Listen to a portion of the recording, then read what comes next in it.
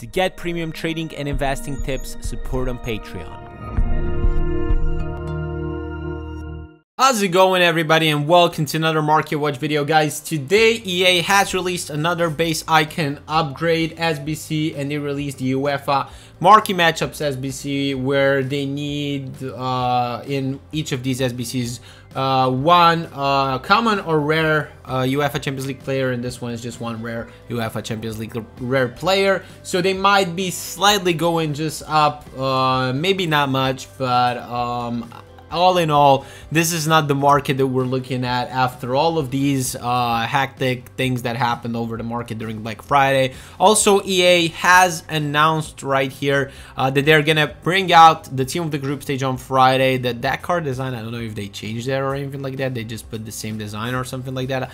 Either way, it doesn't matter. This is the new stuff that EA is planning for Friday. We already covered it in yesterday's video because we expected it. Guys, if you didn't watch it yet, make sure to watch after this one. But what we'll focus on in this video more specifically is the new team of the week, and the new team of the week was already announced today, this morning. I already posted it. If you don't follow me on Twitter yet, make sure to do it, because as you can see, most of the cards that got in, I already had this information at around like 10 hours ago, as you can see right there. So if you're interested in that, make sure to drop me a follow on Twitter. It's all in the description below. And basically, yeah, let's just go through the cards right now, because I do think Aspas and Romagnoli are two cards a lot of people are looking at, but definitely I wouldn't buy them unless they're fodder cards. Now, the first thing, if they would be fodder cards, they're going to be great investments, just because they have slight in-game demand, even though they have both objective cards that are slightly better than theirs. So, for example, Aspas 86 that you can get for free right now is has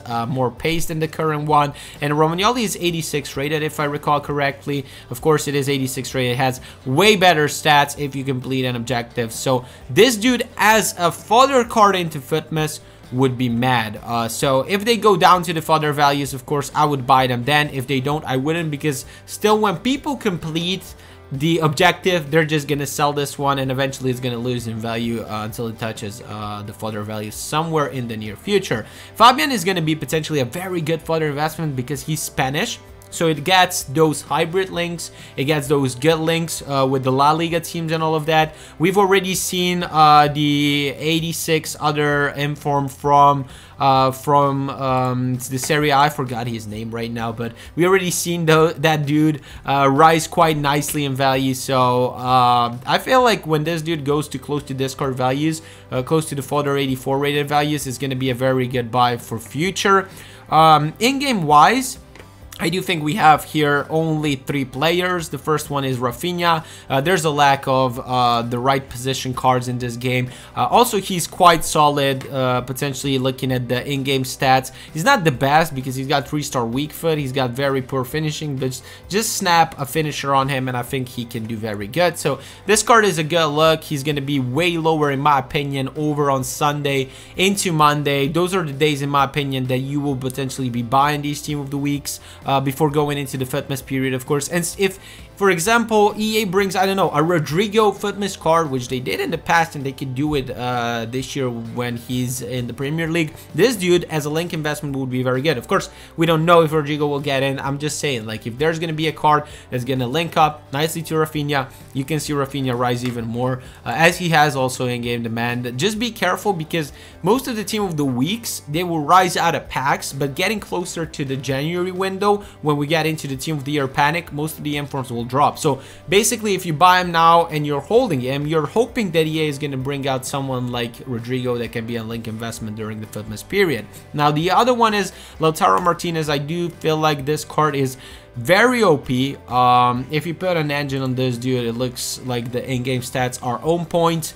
If I pack like in the red, pick him up, I would definitely pick him up, because I would think that this card would do like a great super sub with 4-star with high attacking work rate. So it looks just kind of great. Investment wise, yes, he could work again if there's going to be Inter players released, or if there's going to be Serie A Fitness SBCs, for example. If someone like Gomez or someone like Dybala will get it, I feel like it can also push him up because of the links. So this could also be a potential link investment, just because there's very good potential other cards that could get into the Fitness SBCs. But be careful again, guys. If you get too close to the January window, he's going to drop.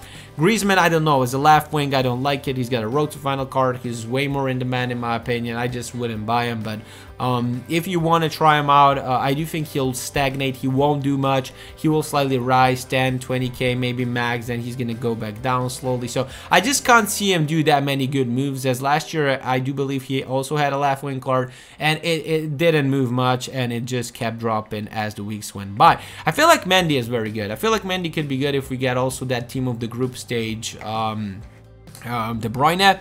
Of course, we potentially are predicting that De Bruyne and Coleman can be into team of the group stage, just because they didn't get into this team of the week. So if that happens, for example, someone like Goretzka could also go up during the team of the group stage period. The problem is that Goretzka has already risen. We bought it at 205k over on Sunday. Right now he's sitting at 225k. But other than that, I do think Mendy will be a very good investment. If De Bruyne drops, you need to buy him before Friday, because on Friday I do think that hype will bring him a bit up. Of course, Sunday he's going to be back down, but it's not going to drop to the values that we want him to drop if De Bruyne gets in, just because I do think more people will try and link him up and all of that, and it can slightly hold him some value. If De Bruyne doesn't get into the team of the group stage, if there's no Man City players there, I do think he's going to be a very good buy over on Sunday, Monday, and going into the next week, he's going to potentially have quite a nice rise. As he's French, he's a left back, and he's quite a solid card looking at it.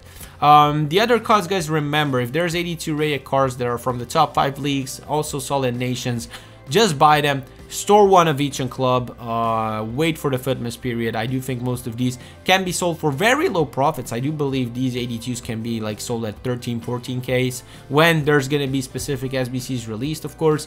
But most of the higher end ones will also rise alongside with the fodder market, who's already up right now. If you want to know when I think the best time to buy the fodder and all of the other cards is this week, make sure to watch yesterday's video. I explained it more in depth there. If you have any questions, drop them down below, or just join on Twitter, guys. Ask me the questions there. I'm always there to respond. Hope these videos really help you trade, guys. Hope you're doing good coins right now. Remember, any questions, drop them below, and I'll see you tomorrow. Have a good one. Cheers.